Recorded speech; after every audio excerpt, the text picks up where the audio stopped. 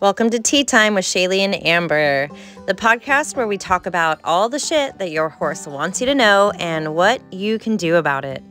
Amber is a horse trainer and a personal results coach, certified in Theta and Semitic breathwork.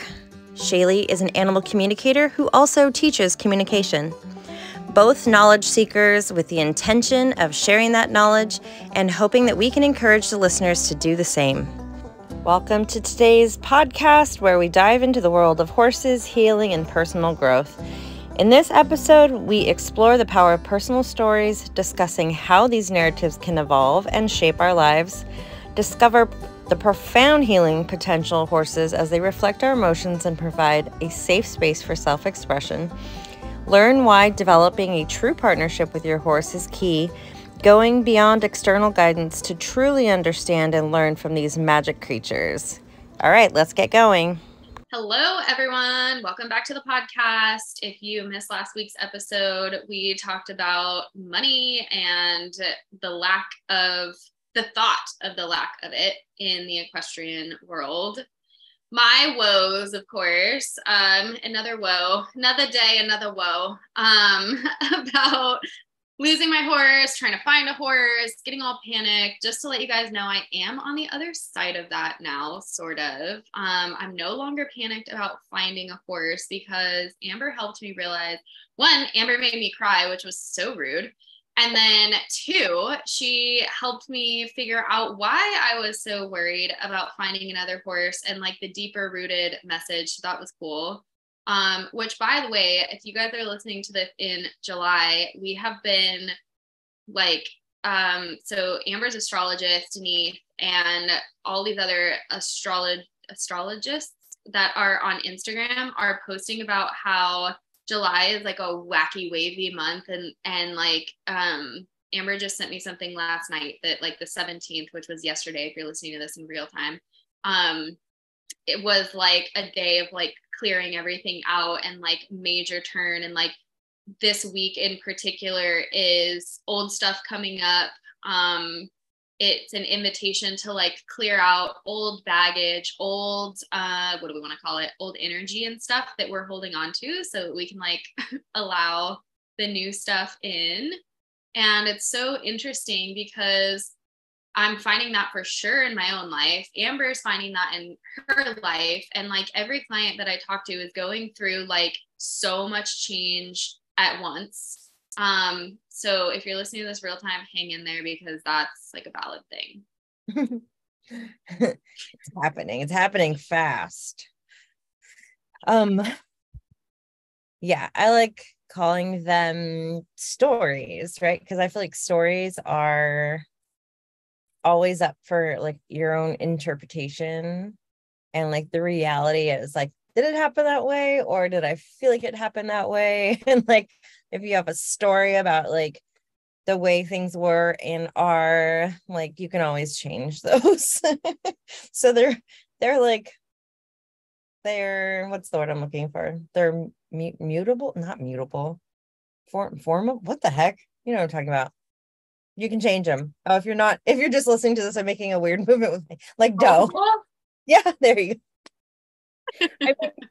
It's like you can shift your perspective and you can create that new story around, maybe it wasn't that way. Maybe that was my perception from my own lens and beliefs back then, but I can look back at it now and realize that's not at all what happened. And you can kind of shift that. So I like stories because I feel like that's what my brain does. It's like, oh, okay, that's the story I was telling myself, but that's not actually what was happening. So yeah, It's been a wild ride so far this month. I know. This is kind of random, but I feel like I should tell you, speaking of stories, I talked to this horse today and like he kept saying that he was this little girl's like service horse. It was like the most wild session. It was so cool. He was like this little pony, I don't know how young the girl is. She looked pretty young, maybe like 11 or so. And it was the first time that I was talking to them and she was just kind of wanting to know like what the pony had to say. And he was like, I'm super fun. Like, I want to go English and Western, want to do barrels, love chasing. He showed me goats, but she was like, oh, we chased my donkeys around all over. And he talked about like going in the water and showed how he like goes, he's like a little hippo in this pond, and she, I guess, rides him in the pond and stuff at their house. And like, it was just like a super cute session. And then like all of a sudden he's like, okay, on a serious note, like he's like, I had to tell you guys like all of that stuff so that sometimes horses do that, or animals in general. They're like warm the person up. They're like, yep, here's something that you can validate in your own life, warming you up. All right, gotta tell you something deep now. And so he was like, by the way, like, I'm a super safe horse, and I need you to know that like I came into your life at this specific time for a reason, and like I'm her therapy horse. And I was like, oh, that's really sweet, like therapy. And he's like, no, like I'm like a service horse. Like she has physical things going on in her body, in her chest, in her lungs, and in her immune system. And I will start coughing or acting up when I can feel something's wrong in her body. And the mom told me that she had to have heart surgery last month, and that she had something going on with her heart. And like the little girl, she was like conferenced in on the call. It was so cute. And she was like, oh my gosh, he's been coughing like ever since that happened to me. And like, when he goes out on trail, he's being really spooky. And he's like, yeah, that's because I'm trying to protect you. And like, when I feel your heart rate go up or your blood pressure or whatever, and you're getting nervous about something, I'm not going to go forward because I'm like protecting you. So by you pushing through that, you're like pushing through my ability to protect you. And it was so cool because I could just hear her like listening to what he was saying. And he was like trying to invite like this like softness into their experience, and like let her know that it's more than just like kick and pull and turn and stuff. Like he's like, there's a reason. And he was so cute because he was like, yeah, she's totally ADD. Like, so many squirrels, so many, like she has so many thoughts, and she talks all the time, and she has so many different things to say. And I freaking loved it because like throughout the session, like I'd be saying something and she's like, mom, like I have to, and she like had to say stuff, right? And I was just laughing because you and I talk about that all the time, how it's like we can never finish a thought because we're just in the flow and getting that inspired action. And the horse was like, you have to let her do it. It's just who she is. She's got to be this way. And then he like brought that up and was like, okay, little chatty, like here you are with all these different thoughts, right? Don't expect me to be this solid deadhead trail horse that you don't actually want me to be, because you like the fact that I can like deal with your quirkiness. It was just so funny. Like the depth that horses can get when people are like open to it is so fun. But I thought it was wild because he literally was like, yeah, I'm connected to her heart. Like I can feel it. I know when something's going wrong. And like, he basically was like, if I cough, like that's a warning to you. Like if I cough, you need to pay attention to that. And that's how you'll know that something is wrong. And I thought that was so interesting that he chose that for one, because obviously that's connected to the chest. But for two, like, it's not like anyone trained him to do that. Like you think about dogs, like service dogs, and how they get trained to do that, and they know, and they're aware because they have that intuitive sense, but also because someone showed them. I don't think I've ever talked to a horse that has deliberately been like, I came into your life because I am literally going to be like your service animal. Yeah, that's so crazy.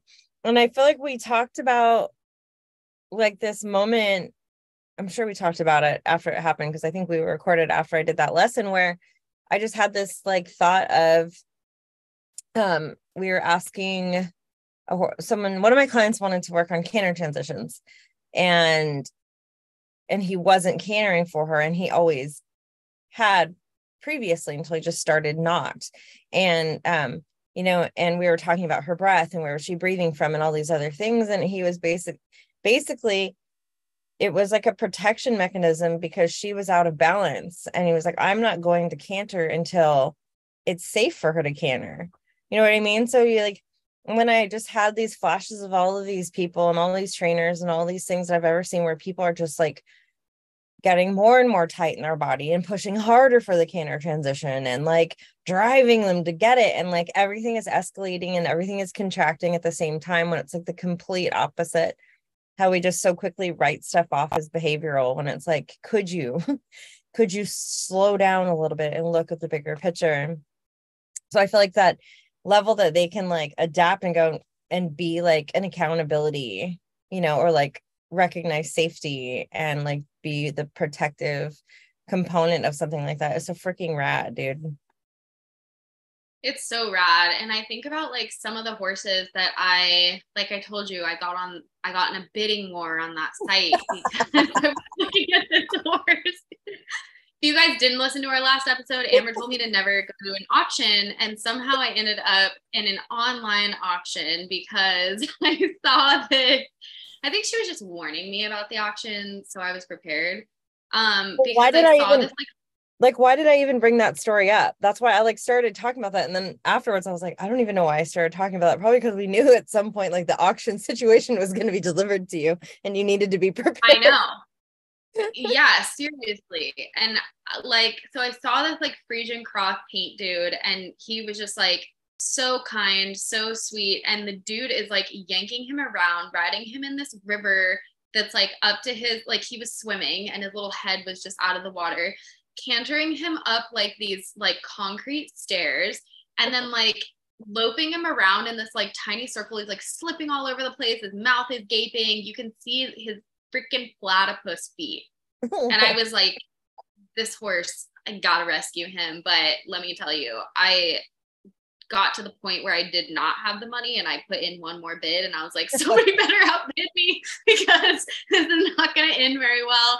And fortunately, someone stepped in. Thank you, universe. And then I had to like come back to reality and be like, okay, you can't save all the horses and they're here for a reason. And then I looked at this and I was just looking at this horse. I'm like, oh my gosh, this like kind-hearted horse that could literally buck this dude off right now is just like frantically running around and is just like, yep, like, because he knows that whoever sees him is going to look at that and be like, okay, this horse is very capable, safe, whatever. And that's how he's going to find his person. And it's interesting because I found this other horse, like, and I haven't inquired about many. I think I've only inquired about like 3.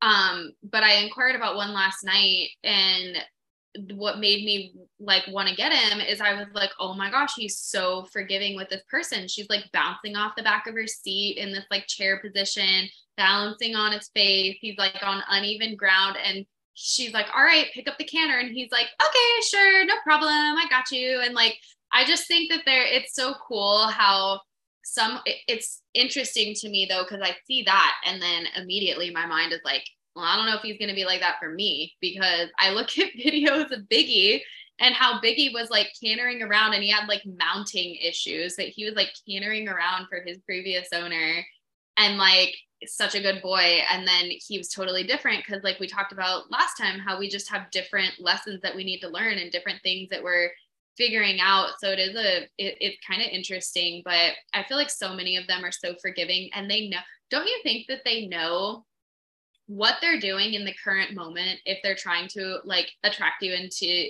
their experience? Because like when I got Kip, he was totally like sound. I was able to like walk, trot, canter him. I felt like super safe with him right away. And then when I got him, everything kind of unraveled. And I do think that they know how they have to align with our energy when we get them so that we will get them and like accept the lessons. Don't you? Yeah, I think it's like a combination of that. And then there's like the protective mechanisms that get put in place when they get like put into a certain frame or they ridden a certain way or kept a certain way, where they sort of start to block out like physical discomfort or emotional discomfort, where they kind of numb or shut down a little bit or whatever. And then when people get them and then the horse starts to feel really safe, like all of a sudden all of this different stuff starts to sort of show, because it's like their body is finally safe enough to like relax and kind of fall apart a little bit. It's like when they talk about when you're on like a healing journey and you've lived most of your life in this like state of stress, or sympathetic is like constantly running, where chronically, even at a low level, you don't even recognize that it's happening. And then when you start to really unravel that stuff, like you're freaking exhausted, you know what I mean? Like, and you're like, why am I so tired? Something's wrong with me. And when it's like your body is finally like, oh, we can just like fall apart and like be, and it's like safe to rest, safe to like say, hey, I really hated how I had to go around like that, and I wanted to bite the people and I couldn't, but now I can express somatically. I feel like that happens so much when people get horses. So it's like, I try to remind people, it's like a combination of, they're like, is it just me? Because then people get really hard on themselves about their horse's behaviors. Like, is it me? And it's because they're our mirror, and and this is my fault. And it's like, well, they also come with their own stuff. You know what I mean? It's like any relationship where they've already been and had their own life, and then you come in and then you choose each other. But sometimes you choose each other because you've had those experiences in your life, and there's like some deeper healing that needs to happen as like a combination, you know what I mean, of the two of you. So there's stuff that they're releasing sometimes isn't about you necessarily, but something that they now feel safe to like express and do. I feel like happens a lot, but they get pinned as, this horse has behavioral issues, or like the pony stopping. People could look at that and be like, oh, he's stubborn, or it just sucks for them. I've been just like a lot of the clinics I've been doing lately, and I was talking about it yesterday with somebody where I was like, dang, like it's hard in the sense that you want to be able to give people enough in a weekend to take home and like continue, but like sometimes it's unplugging them from the matrix and they're like, oh shit, and then you send them back out into the real world. And I can't, there's such a small amount of support of like trainers and people that are, and I think it's changing, but that have that understanding and that like that lens to see the behaviors and stuff through. So I was like, oh, I had a hangover, I think yesterday because of it, where I was like, dang, like now these people, like, am I doing them a service? Like, they get done and they're like, oh, I've never thought about it that way. And then I'm like, yep. So, okay, bye. Like, I feel like you are doing them a service though, because you are kind of inviting them into this space, and then in a way it's like helping them call their power back, because so many of us grow up thinking, like, I literally had the mindset of like everyone should have a trainer, and every trainer should have a trainer, and then they should have a trainer and like someone to show them. And it's like, why isn't it us developing that partnership with our horse, and the horse can be the trainer and the horse can tell us? Because like we get in that mindset of like, oh, someone has to tell me what to do. We give our power away to someone who's telling us what to do. And then we might, and I'm not saying this is all the time, but more often than not, then we kind of quit listening to the horse when we're on our own practicing homework or whatever, because it's like, oh, well, this is what we have to do because this is what the trainer said to do. So by you like guiding people and approaching training from a different perspective, if even just to like open up that door, will at least get them thinking, and then they have the tools to be like, okay, I need to go a little bit deeper. I need to take my power back and feel what feels right for me and my horse, and then like move on from there. Like it's not necessarily they have to find somebody. And I think that's what's scary, is like people want someone else to like give them the answer. Like they want guidance. We want like feedback. And I mean, I do it too. Like I ride with people every once in a while. I have a trainer for certain things, but more often than not, I troubleshoot it first with my own horse. So that's what I kind of feel like you're setting them up for, is it's like, go as far as you can. And then fortunately you're online, and maybe you give online lessons to them if they really need it, or you know what I mean? Like, I feel like you're setting them up to like go a little bit deeper within themselves, and you might be throwing them in the deep end, but like sink or swim, man. yeah. And these horses are, I feel like the bigger portion of everything, and the theme is always like, go slower. You know what I mean? Mm-hmm. It's like, just go slower. And giving your trainers permission to go slower. I also talked about how there is that pressure that's, maybe it's like the collective horse trainer pressure of the expectation of the 30, 60, 90 days. And I know we had a whole episode around that, but there was one little horse here who is just like He was so freaking cute. I loved him. He was like a big Jerry, but he wasn't big. He was still super tiny. He was an Icelandic. And oh my God, he was just so sweet. And he was so sensitive and so tapped in. So he just really, the moment everything got slowed down for him, he was like, oh, yes, like this. And even us just standing with him talking about slowing down, he finally started to just like loosen and like lick and chew. And she's like, he never licks and chews. He always holds his teeth, And as we're having that conversation of, let's not take, the sensitivity away, no desensitizing, but like make him comfortable with the sensitivity, and then go slow enough for him to like not have to feel like he's got to like panic and figure it out really fast. Because I just like trainers in general go so fast, whether it's like emotionally too fast for the horse or even physically like skipping so much of the developmental parts, and then because the horse feels imbalanced and that it can't carry itself, then it gets stamped with like behavioral issue. And it's just like, the horse doesn't even know how to carry you. It doesn't carry itself. It definitely can't carry you. And it's freaking worried. Like, why are we, I don't know. Being a horse trainer is hard. Well, I will say that like I feel like I'm like deep in this shit right now with Biggie, because it's like I'm fighting like my little human ego for some reason. And I don't mean to be, but like I have always been someone who, when we've talked about this too, like I'm just kind of fast. And like you were doing the slow walk, and Kip and I tried doing the slow walk the other day, and it ended up me just like I was constantly just being like, can you stop? Can you? And then I ended up like twirling the lead rope in front of his face the whole way, because he literally was like, I cannot slow down. And I was like, me either, but we're going to do it. And we're going to walk so slow. And it was like the most like frustrating, unrelaxing walk that we've like ever had in our entire lives. And I'm like, okay, I don't know how to slow down. You sure as shit don't know how to slow down. And like with Biggie, it's funny because I'm always asking him to speed up. I'm like, come on, man.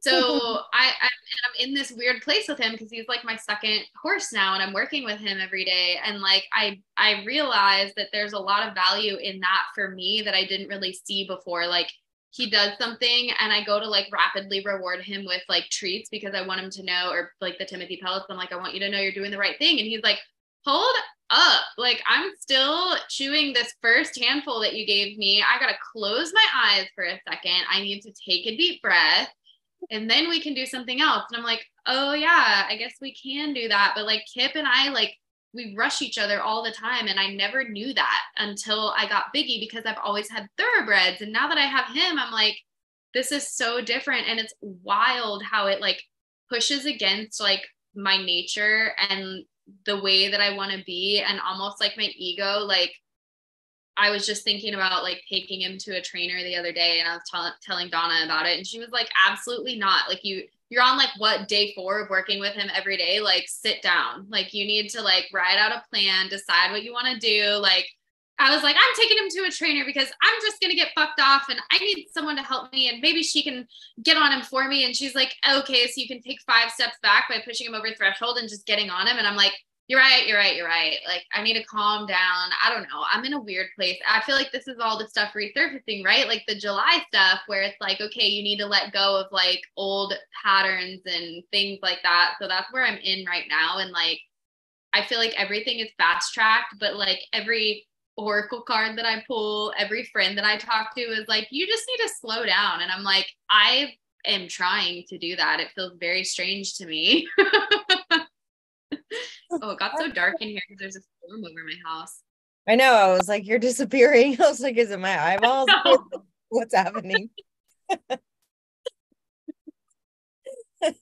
So funny.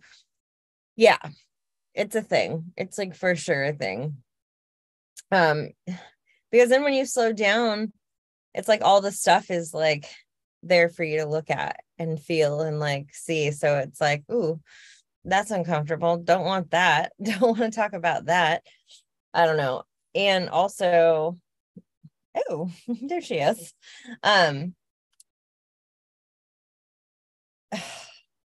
other thing that was coming up in that clinic was that with my own horses, it was interesting because it was a trail confidence clinic and it was the first one. So I was really feeling out where people were at, what we could do. Definitely moved out into the pasture to do some stuff and it was too fast. So we went back into the arena for some people.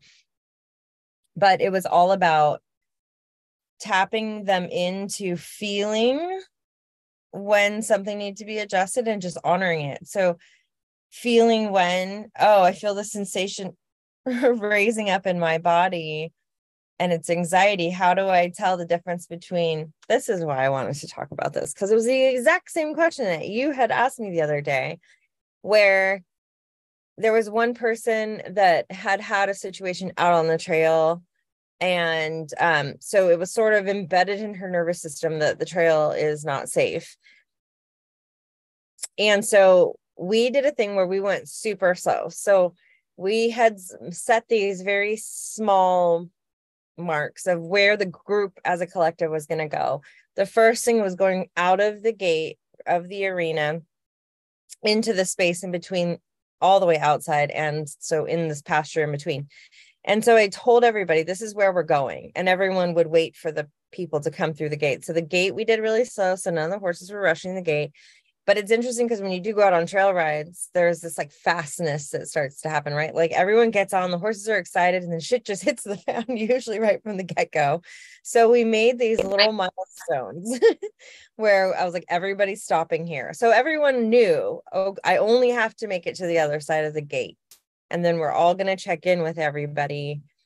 And then we go to the parking lot. Everyone gets through the next gate and waits, checks in. So it was like these little chunks, right? Where everyone got to re-regulate themselves.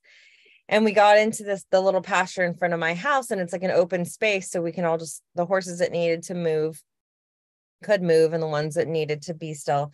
And I was like, in my brain, I was like, how it was having these thoughts of, it's like identifying which of the horses needed to learn to be, and then which of the horses needed to learn to feel safe in the doing. So the ones that needed to move were like, you can move, it's safe to move. And the ones that were like, we can't stand still, was like, this is where we work on this part. And one of the people had asked me, the lady that had an issue prior to, she's like, well, I felt like I was really relaxed. And then we stepped past the second gate and I felt her. And then I went, and then we were both like, oh my gosh, now we're both really nervous. And I looked at the horse and I was like, she doesn't look nervous to me. She looks like this is exciting. You know what I mean? Like there's stuff going, we're in a new place. And she was happy. And she was like, oh gosh, what are we doing? Like, this is really cool. Her core complaint about the horse was she doesn't like the work she does. She's bored. She doesn't want to be here. But then when we took her into a place where it looked like she was having fun, the owner identified it as anxiousness or worry. And then she'd asked me, like, how do you tell the difference? How do I know it's not anxiety versus excitement? And I said, well, it's context, right? Like when I look at a horse and they get hyper fixated and everything goes into contraction, I want them to move, right? Like I want to kind of clear that, like we're finding the softness. That to me feels like moving into like anxiety, where things are going to have to get discharged. And when they get there, like usually it gets really like the discharge is really fast and typically not very fun.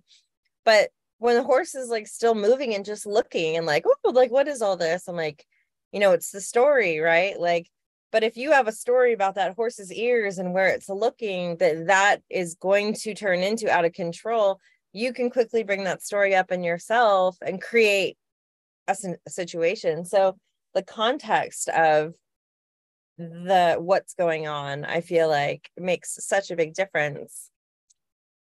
You can't hear that? No, because there's so much rain and like thunder and stuff over here. And I'm like, please hold on, little Wi-Fi. But I swear, and so yeah, so my Wi-Fi might die. And if it does, Amber will say goodbye to you guys. But so I feel like that's so relevant for, like, I am the queen of making up that story and being like, well, I want to ask him to canter, but when he goes in the canter, he's going to be super excited, and then he's going to buck, and then it'll fall off, and all of my teeth are going to fall out. And I like come up like all these scenarios that are like so dumb, so whatever. And especially with my horse that I've like, and I think now, like realizing that I'm like confusing nerves with excitement and I'm having all these like recent realizations. I'm like, okay, my horse is being so excited because I can never stop him on trail. And I think of how I am like dragging Biggie to turn him out. And I'm like, I can't stop for you right now. Like, can we just go from the barn to the field? Like, I don't want to stop. And when I do have to stop for him to graze, I'm like, come on, man, like 15 feet. And then I think of Kip and how he doesn't. And I feel like he's like, if you're not able to get excited right now and you're stuffing this shit down, I'm going to be excited for both of us. And you're not going to be able to stop it. And it is going to be like the car that's rolling downhill and you're trying to stop me at the bottom. And like, that's exactly how it goes. And he does buck and he always keeps me safe and stuff like that. And once we actually get going, I'm always like, good boy, this is so fun. And like, I have so much fun with him. But it is weird how like when it first comes up in my body, I immediately am like, oh no, there's no way I could be excited. I have to be anxious about this. I'm definitely nervous. And I realize now that that's the foreboding joy thing that you were telling me so Amber and I were talking about this off script a couple of days ago.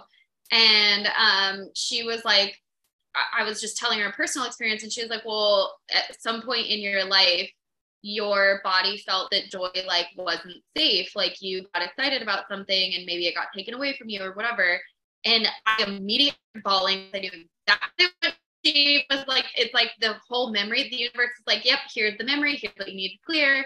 Okay, so I'll keep going because we lost Shaylee, but basically she had a memory about a situation where that in fact did happen and actually happened multiple times. And so what can happen when we have the experience of something really exciting, being really excited about something, just joy, and something happening to create that being taken away or being tied into maybe a painful memory, like that was attached to that joy. And what our nervous system will start to do is say, I feel that experience, here it comes. Oh, it's not safe to actually feel the joy. So the foreboding joy is when we block it, we stop it before it happens. And we do it in a lot of different situations. But that experience of understanding that, recognizing it and being like, this is possibly what I'm doing. Can I create a new story around that? Because what is happening right in this moment is not the same situation that I experienced that has created this disconnect or this inability to want to experience this thing. So we do that in a lot of different ways. And so, you know, invitation just to look at that. Like, is there anywhere in my life that I may be cutting myself short or identifying something that could potentially be fun and exciting?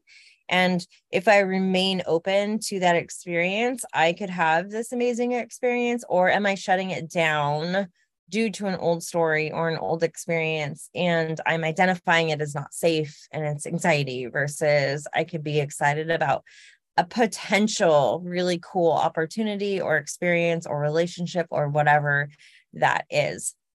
So that is your podcast for this week. So if you guys have any questions, comments, any aha moments, we would love to hear about them. It makes us super happy. You can follow us on Instagram, Facebook. We are obviously always letting you guys know about our Tea House membership that we have. We are about to launch a 21-day vision quest that will happen month of August, and invited to participate in that if you are in the membership. So if that's feeling like something exciting for you, we will launch it publicly, probably June, July, August, in September, but we're only going to do it for members to start off with. So, and actually, since it's the beta, you're going to get it for a very sizable discount.